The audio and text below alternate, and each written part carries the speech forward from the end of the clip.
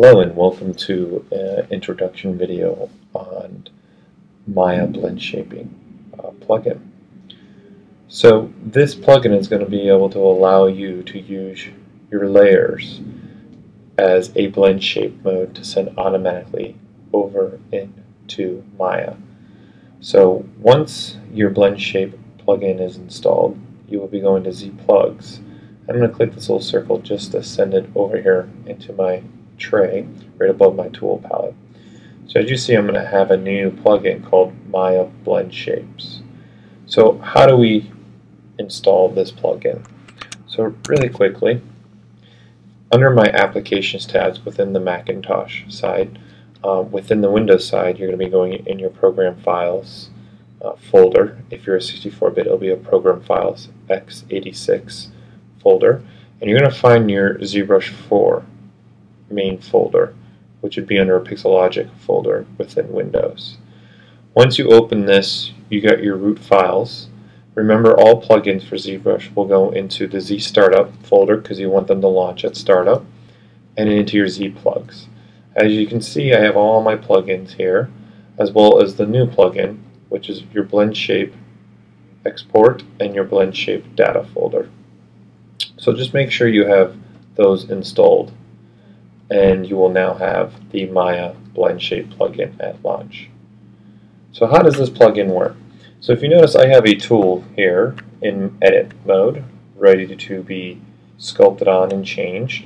As you also can see, I have multiple subtools for this model, but I really only want to focus on the top two, which is the head and the eyes.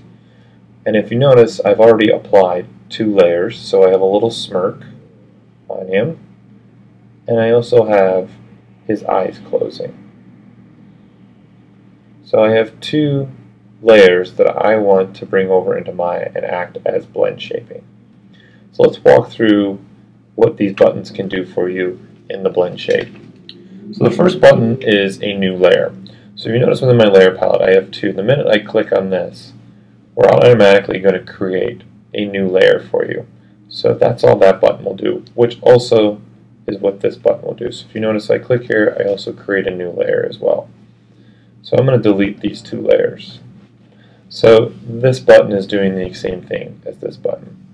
We also have the turn off all layer. So if I turn these all on now, I have my 2 layers on, and I say turn off all layers, ZBrush is going to go through each of the layers and turn them both off. So if you have multiple layers here, this one button will turn off every single layer and drop to 0. The next 3 buttons we have are selected, visible, and all. What these are referring to are your subtools. So if I have only the selected button on, if you notice, the selected mesh I have is my actual head, but then the eyeballs are their own separate subtool, and then I've created a hoodie and so forth. There are many subtools for this particular sculpt. So with selected button on, ZBrush is only going to send over, in this instance, the head, and any layers that are on the head be used as blend shapes. If I have the visible button on, then ZBrush will send over all subtools that have the little eyeball on. As you can see, my subtools with the eyeballs on are only the top 2.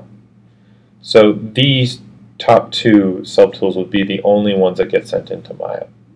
The all button would be sending all subtools. So it would send all 10 subtools that I have for this particular sculpt.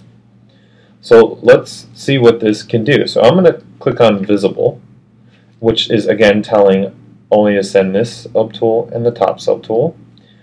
The only one that I have expressions on for blend shaping is the face. I do not have any expressions on the eyes to come over. I have a blank layer set, but I don't have a blank layer set for my top sculpt. I have that smirk again, and I have the eyes being closed. So again, this is going to send each one of these layers into Maya as a blend shape. So that's what this final button does. The minute I click on this Export Blend Shapes, ZBrush is going to run through the multiple subtools that there are and see which ones, because I'm using visible, have the little eyeball on, and send these over to Maya, and any subtool that has layers on it, these will automatically be created as a blend shape within Maya. As you can see, Maya is automatically launched, waiting to load the tools. I now have both my tools, subtools over here, ready to take a look at within Maya and see. As you notice, I have my blend shape. So here's my smirk. So as you see, that came over, and then I have my eyes closing. So with one click of the button, I've sent over multiple layers into Maya and have them acting as blend shapes. So now that you have a basic understanding of what this plugin can do, you can see the power of being able to send layers back and forth through Maya. If I was to add a layer onto here, this would update on my blend shape going over to Maya. Anything I would want to add to another layer, and let's just change his nose up a little bit. So we'll switch to our move brushes, and I'll just make his nose a little smaller and actually put that on a layer. So we'll go really extreme. So now I have a new layer that changes his nose size. And now if I hit my visible, because I only want to send over the two subtools and export my blend shapes, ZBrush again is going through making sure all the subtools that have the little eyeball on are being sent over into Maya, and then all new layers are being sent over as well. So we'll let ZBrush run through this, launching Maya, which is already launched. And now we're back over to Maya. Now we have our smirk. We have our eyes closing. And now we have our change in nose. Thank you again for trying the newest plugin from Pixelogic, the Maya Blend Shape. Don't also forget to visit us at pixelogic.com for all news, events, upcoming releases. Please also stop by our amazing artist community at ZBrushCentral.com. Thank you again, and happy ZBrushing.